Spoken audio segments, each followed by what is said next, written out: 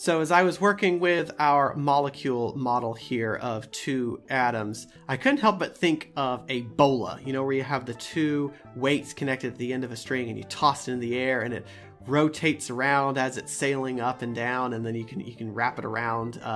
Well, originally they were used to wrap around your prey when you were hunting, but you can also you know, play a little horseshoe game where you're trying to wrap them around you know, horizontal rods. And I thought that would be a neat thing to try to simulate. And so that's what I've done here, is taking our molecule and just kind of throwing it into the air, or into the atmosphere, I guess. We don't have a drag force yet.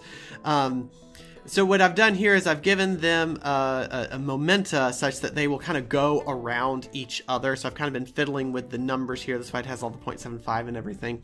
But basically this one, the green one, starts out heading more to the right than it does up. It's going up a little bit, but it's more going to the right. The red one does more heading up than it does going to the right. And so these actually have different magnitudes of momentum, so they're not quite rotating around each other. They do have a forward momentum there. And then I've done the conservation, not the conservation. And then I've calculated the center of mass like we've seen before. I've taken out the center of mass graph. I think we've seen that enough. We can add that back in if we need to. But then I've added these make trails because I wanted to be able to see, you know, the pattern that they took. And so again, green and red are being updated by the Euler-Kromer method, just like we've seen you know, a dozen times by now. And so when you look at each one individually, they make a pretty interesting graph. It's not quite a parabola, right? Because a parabola doesn't have these little jagged points here and here and here, or this little dippy part here. You know, parabola is nice and smooth and just has, you know, the singular concavity. These guys, they're changing concavity. So it's like there's a little bit of parabolic region, a little bit of parabolic region, but it's like they're being jerked around a bit. And then this white curve here represents the center of mass. And the way I've created that is by adding another object to the animation. I've made a sphere. I've made it really, really small. Basically, you can't really see it. It's kind of embedded in the spring there. But basically, this thing always has a position given by the calculation of the center of mass. So this thing that we were graphing before, I've now made it into a sphere, into an object on the screen so you can actually see it. And what you notice, if you can try to ignore the red and the green for the moment, is that it traces out a parabola. Because again, the center of mass is always going to follow whatever a point particle would. So a point particle would move in a parabolic projectile trajectory. So this thing is moving in a parabolic trajectory, just like in projectile motion. And so you can play around with the different properties of this thing. Let's suppose, for example, that you wanted to start these atoms out farther apart. So let's suppose instead of being on equal footing in the x direction, this one was a little bit to the right, and let's say a little bit up. That's going to increase the stretch in the spring, so these two are going to vibrate back and forth a little bit more.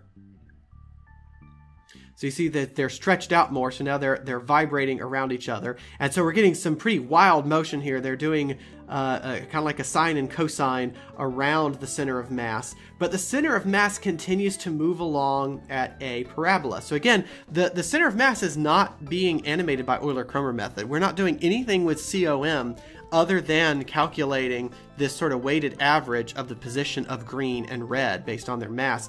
And so this weighted average, the center of mass, always gives you a parabola thanks to that, no matter what these things are doing around that.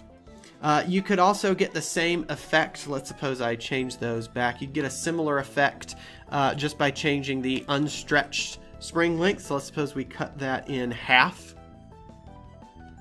Now the oscillations are a little bit tighter, but they're still, again, oscillating around the center of mass. And so it kind of doesn't matter what the atoms themselves are doing, because the center of mass is always going to obey this parabolic trajectory, which is pretty cool, because that's how we're able to work with extended objects. And even if we throw them with a rotation, you know, their center of mass still follows this, no matter what kooky things the atoms are doing around the center of mass.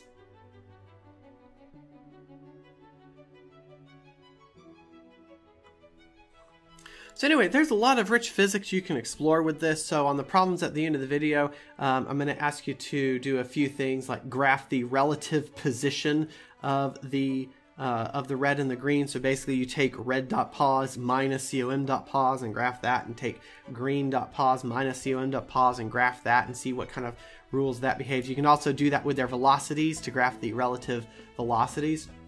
And then you can also, by now you know a little bit about rotational motion, I think, so you can also get the rotational velocity of these things around the center of mass, and it'll be pretty cool. So thank you so much for watching. I will see you next time. Bye-bye.